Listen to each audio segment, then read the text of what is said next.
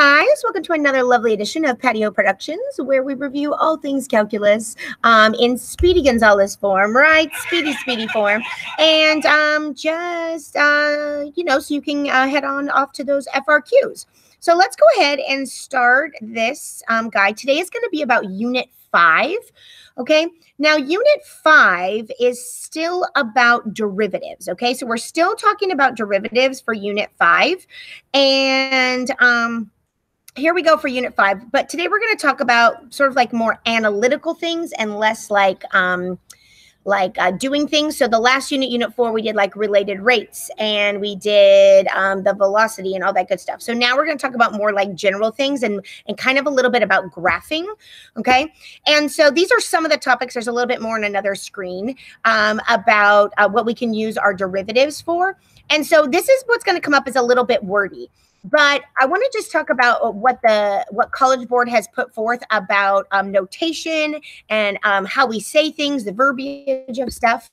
Okay, so you have to be very, very specific. Okay, so when it says like, does this function g have a relative min or max at 10? If you write something like, and so this is like words that they were suggesting for us to use, that like g has neither a relative maximum or minimum at x equals 10 because. You see how you're sort of like restating the question? So think about all the times that you learn stuff in your English classes about restating the question. Like go back to like a middle school where you restate the question and then you answer it. Okay, you're using the words because. If you are, it says if you're given a graph of f prime, the derivative, say things about the graph of the derivative. So you can say like, the function is concave up on this interval because the graph of f prime is increasing on this interval. You should always refer to the things by name, like by f or f prime or f double prime.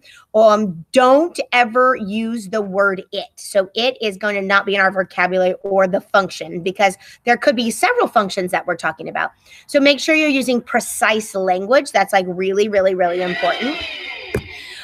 And so like this would be like a really bad answer. Okay. So if you just say like, oh, the graph's going up because that's what it looks like, or the graph is increasing because it's going up, you're just restating what it is. You're not proving why. So don't say things like that. Okay. So just some general advice on how to write things properly. And so if you are checking your work and you're finding that you're doing this, be like, ooh, boo on you. You got to figure out some good stuff to make that better. Okay. So the next thing is let's talk about, after we talked about that general notation, let's talk about just some specifics in this Unit 5.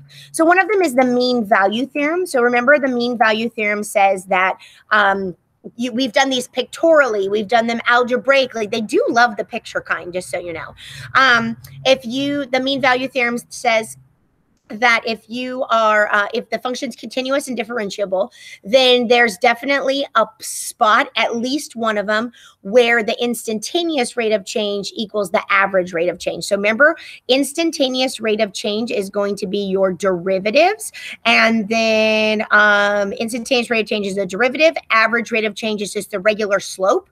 And so what that means is that the slope at the endpoints, because it is going to be a closed interval right here, okay, the slope given like from the edges, the regular slope, the derivative is going to equal that somewhere in that interval.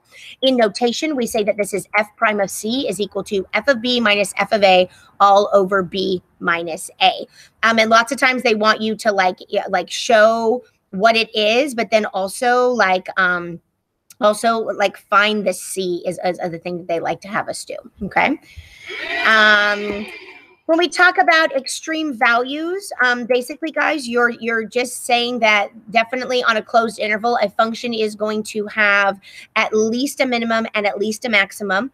If there's a zero spot, okay, if there's a zero spot or the derivative fails to exist, then those are your critical points, right? We talked about critical points. Critical points are what we use.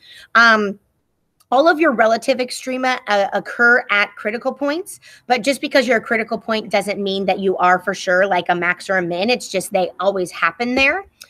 If we're trying to think about places where things are increasing or decreasing and all these things. So like all of these topics right here are very like this one and this one and this one all tangled up with each other. And so if you really think about it, like what did we do? Well, we always use the first derivative. We did the critical values. One of our strategies was to put the critical values on a number line. Wasn't that very helpful to do like a number line? And then you figured out where each one was increasing or decreasing.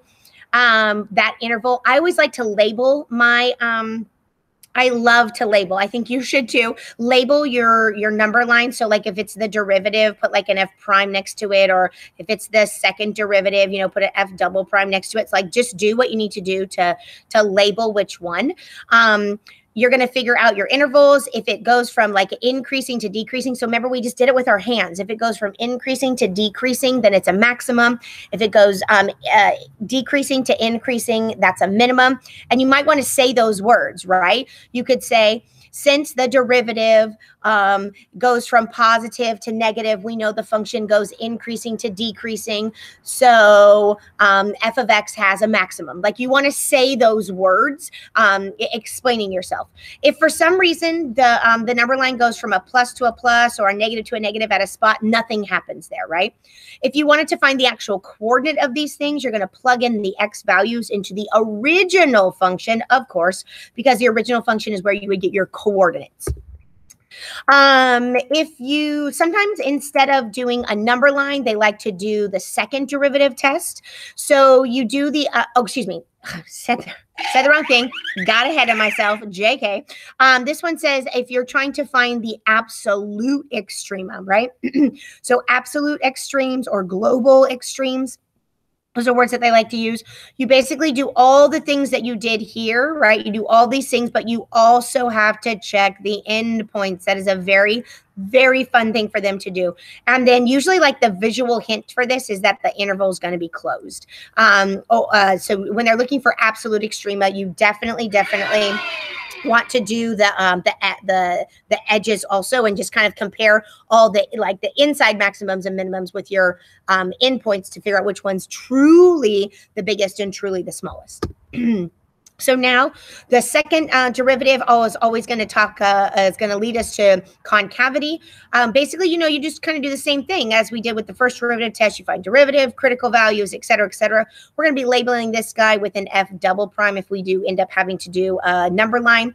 We are concave up when your second derivative is positive. We're concave down when it's negative. Points of inflection happens when it switches. You can also use the second derivative test to test for your local extrema. And sometimes this is just cleaner when making a number line is too clunky, or maybe it's actually impossible. Doing the second derivative test is very, very popular for free response questions. So if you're able to use a critical value from the first derivative. So both of these are starting with a critical value. So this is a critical value of the first derivative, a critical value of the second derivative.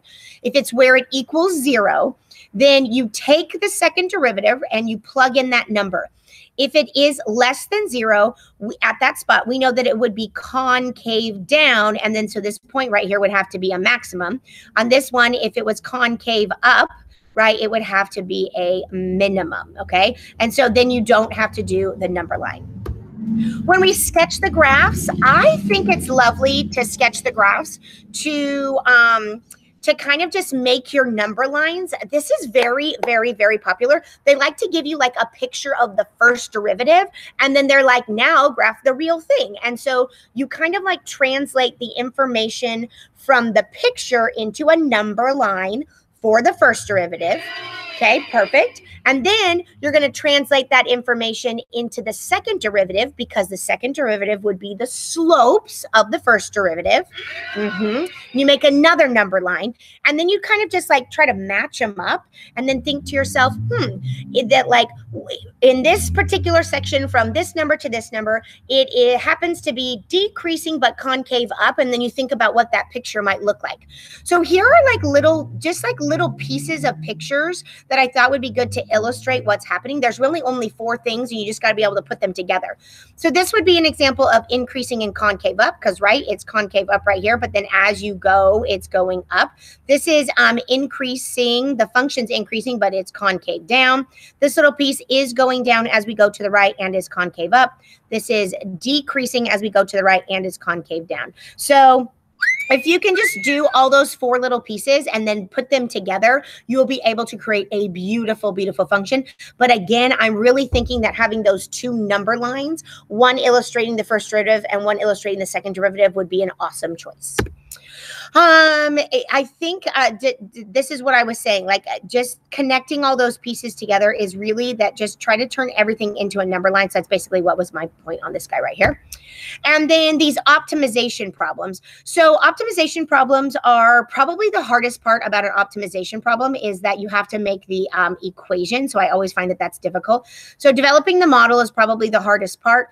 But after you do that, it's just a matter of finding like maxes or mins. So usually they want you to like maximize something or minimize something. So once you finally get the equation, then you just like let your other skills take over. You're like, oh, I know how to find maxes and mins. I know how to take critical values and look at a number line or use the second derivative test.